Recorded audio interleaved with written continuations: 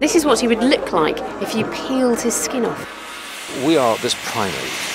We have this brain which is 1,450 millilitres in volume. But we don't like that in science, we like equations.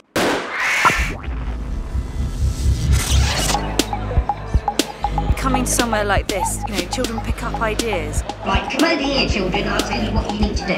The festival's really good, I think. Inside they have lots of robots and technology, and it's just really good because it's hands-on stuff. You get to do it, you get to use it yourself. The great thing about Cheltenham is that there's something for everyone. It's good because it shows you how to develop your science skills and what's happening in the world of science at the moment. Well, what I particularly like about the Cheltenham Science Festival is that it gives pupils the opportunity to come and see real scientists. Being able to put your hand up at the end and say, explain how that works to me. And I love that challenge, and I love doing demonstrations and things like that, so Cheltenham is a great place to come.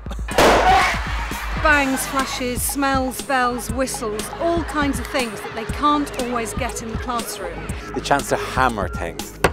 And if you can do that really, really well, they let you build a tunnel under a mountain in Geneva. Do you like science? Not usually, but today's changed our mind. It's a really well-rounded event which is incredibly well organised. Okay, that's why we keep coming back.